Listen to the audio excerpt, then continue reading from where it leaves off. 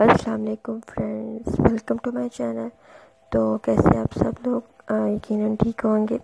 तो आज मैं बना रही हूँ समोसा पिनव्हील्स, जिसको ज़रूर ट्राई कीजिएगा, बहुत इजी है।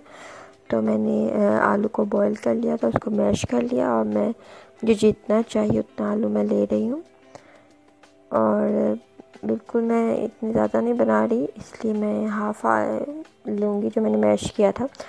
और अब ये जो मसाला मैंने स्प्रिंग रोल में डाला था सब्जियों का, चिकन, कैप्सिकम, गाजर, वो डाल रही हूँ। और ये मैंने डाला है धनिया। अगर आपने स्प्रिंग रोल की रेसिपी नहीं देख ली तो मेरे चैनल पे जाकर देख लें। अपनी नमक डाल रही हूँ हस्बे जायका। और अब इसमें जाएगी काली मिर्च 1 टीस्पून। और ये बहुत ही इजी है और सिंपल है। इसको ज़रूर ट्राई करके मुझे कमेंट बॉक्स में बताइएगा कि आपको ये रेसिपी कैसी लगी।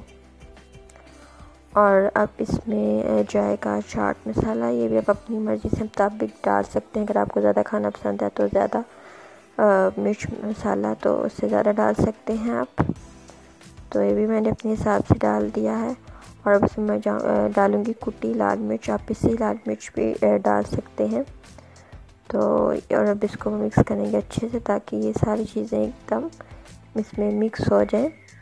और अब मैं लूँगी एक बाउल में मैदा आप एक बाउल ले लें, हाफ।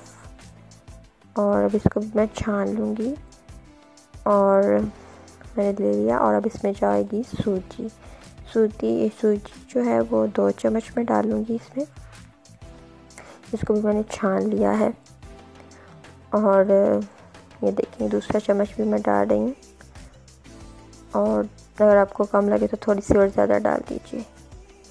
और अब इसमें मैं ज़ीरा डालूँगी। और इसमें ज़ीरा जाएगा।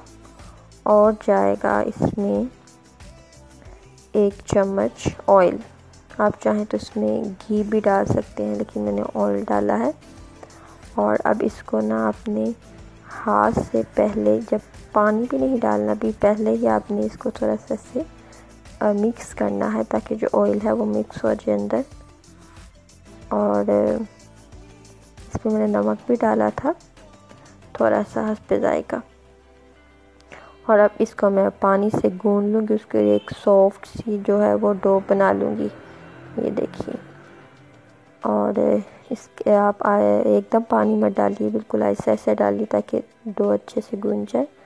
और अब जैसे इसको हल्का हल्का प्रेस करके जो डो बनाते हैं, आपने इसको ऐसे करना है। ये देखिए। और आप इसको प्रेस किए जाइए और आपकी डो हो जाएगी बिल्कुल रेडी। ये देखिए मेरी डो रेडी हो गई। अब इसको हमने हल्का सा पानी लगा के इसको किसी कपड़े से ढाँप देना है और 20 मिनट के लिए रेस्ट देना है। और इसको देखिए मैं पानी लगा रही हूँ थोड़ा सा हल्का सा, और इसको मैं कपड़े से इसको ढाँप दूँगी और उसको 20 मिनट रेस्ट दूँगी। उसके बाद मैं इसको इसकी रोटी टाइप बेल लूँगी। उसके थोड़ा सा सूखा मैदा डाला है मैंने, और इसको फैला दूँगी। और अब इसको थोड़ा सा प्रेस करना है, क्योंकि जो डो थोड़ी थिक थी तो वो थोड़ी सी फ्लैट हो जाए। अब देखिए, अब इसको बेलन से पतला करें और एक रोटी की शक्ल में आप इसको हाथ से प्रेस करेंगे। देखिए मतलब अगर गोल ना भी हो तो आप इसको प्रेस करते जाएं हाथ से, बेलन से, तो ये बिल्कुल एक अच्छी सी आपके पास रोटी तैयार हो जाएगी। क्योंकि बहुत सी सिंपल रेसिपी बनाती हूँ, उसमें कोई कॉम्प्लिकेटेड नहीं होती। घर की रेसिपी होती हैं, जो चीज़ें घर में अवेलेबल हो मैं उसी से ही चीज़ें बनाती हूँ। कुछ बाहर से लेने की कोई ज़रूरत भी नहीं होती। ये देखेंगे रोटी मैंने कर ली। चलो मैं इसमें प्लेट लूँगी ताकि गोल सी थोड़ा सा कट जाए। और इसको अब मैं नाइफ की मदद से इसको काट लूँगी, ताकि ये जो साइडों का है एक्स्ट्रा वो कट जाए। और ये देखिए अब मैं इसको काट लूँगी अच्छे से। और ये जो अब साइडों में बच गया मैं इसको उतार लूँगी। इसमें आपने इसको ज़ाया नहीं करना। आप इसकी चाहें तो पापड़ियाँ भी बना सकते हैं। और यहाँ अगर ज़्यादा बचे तो फिर से आप इस तरह के कोई इस तरह बेल सकते हैं आप इसको। ये देखिए बिल्कुल अब गोल हो गई और पतली हो गई। और फिर से आप इसको थोड़ा सा चिपटा कर लें। और अब जो इसमें मिक्सचर है वो मैं अच्छी तरह से फैला दूँगी इसको। हमें एकदम सारा नहीं डालना, थोड़ा थोड़ा करके डालना है ताकि अच्छी तरह इसमें पूरा स्प्रेड हो जाए। ये देखिए, और अब मैं इसमें हाफ डाला है और अब मैं इसको चम्मच की मदद से फैला दूंगी अपनी डो में। ये देखिए पूरा ये मैंने इसको फैला दिया है मिक्सचर, और अब मैं इसको करूँगी रोल।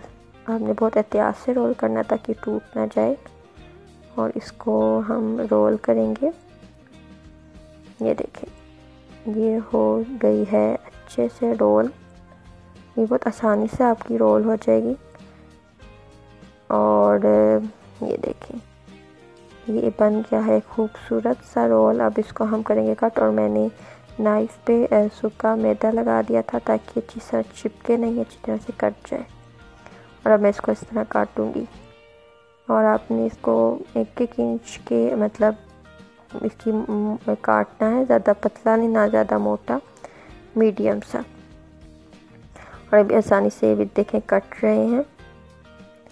इस तरह आप इसमें सूखा मैदा लगाएंगे तो बहुत आसानी से कट जाएंगे। देखिए सारे कट गए हैं, और अब ये देखिए इस तरह है। और अब इसको थोड़ा सा मैं चिपटा करूँगी, अपने हाथ की मदद से प्रेस करना है, ज़्यादा नहीं, बिल्कुल हल्के हाथ से। और देखिए कितने प्यारे पिनव्हील्स समोसा पिनव्हील्स तैयार हो चुके हैं।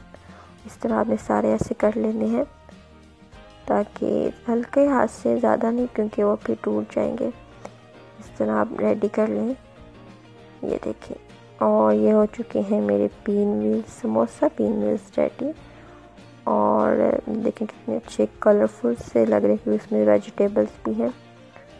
और अब मैंने एक सूखा मैदा लिया है और थोड़ा सा, और उसमें मैं पानी डालूँगी।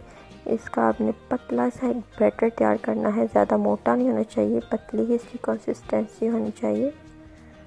और इसमें देखें कितना पतला है। और अब मैंने इसमें डिप करके इसको फ्राई कर रही हूँ। आप चाहें तो इस पर एग भी कोई लोग लगाते हैं, लेकिन मुझे एग की इतनी पसंद नहीं खुशबू। और ये देखें, और ये मैं इसमें सारे डाल दूँगी। और आपने इसको धीमी आंच में फ्राई करना है, ज़्यादा जल्दी तेज़ नहीं आग करनी। पहले वो ऑयल गरम कर लें, बाद में थोड़ा सा चूल्हा आहिस्ता कर दें। ये देख तरह से मैं इसको पलट रही हूँ। अब थोड़ी देर बाद ही हमने पलटना है, एकदम से नहीं। और अब ये मेरे समोसा पिनव्हील्स रेडी हो चुके हैं, मैं इसको निकाल रही हूँ। और मैंने इसको बहुत ही हल्की आंच पे पकाया है। तो लीजिए रेडी है। और अब मैं इसको टिश्यू पेपर पे निकाल लूँगी सजावट के लिए।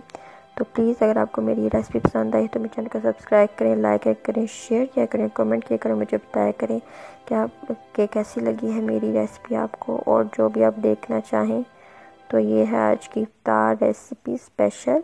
ज़रूर बनाइएगा और मुझे ज़रूर बताइएगा कि ये इजी रेसिपी है, आपको कैसी लगी। Thank you.